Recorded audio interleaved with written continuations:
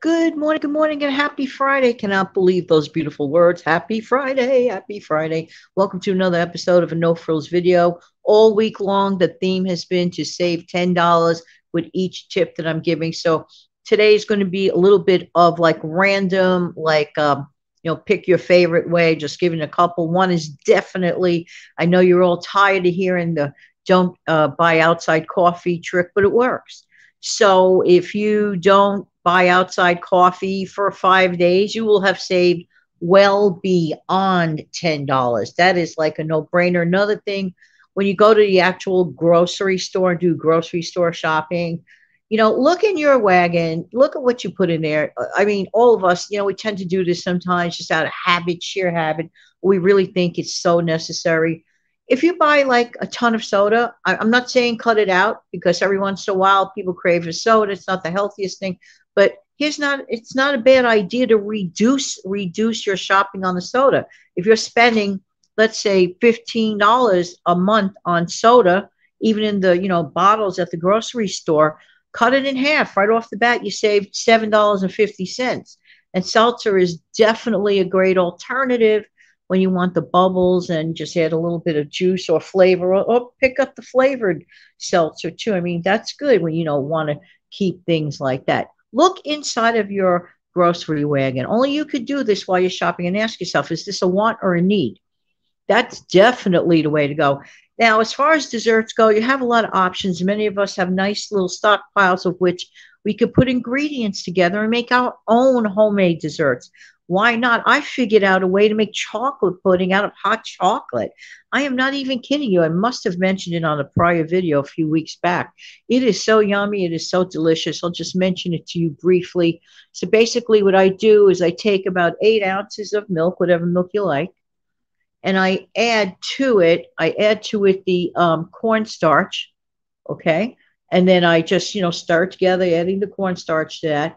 And then what I do is it acts as a thickening agent. I'm adding, as it's heating up, a little bit of vanilla and maybe about a tablespoon of white sugar and a pinch of salt. Okay, you're saying, what, salt? Yep, salt. And then I take 1 to 1.5 packages of my favorite hot chocolate mix. I add it to that. I stir it together as it's thickening, as it coats the. You could coat a spoon. You could tell it's starting to thicken up, and you whisk it together and shut it off immediately. I personally like to have it warm. I like it that way. And I feel like a little kid. I don't know. I just like it because my mom used to make a similar hot pudding back in the day. So I think it like brings back a little bit of warm, fond memories.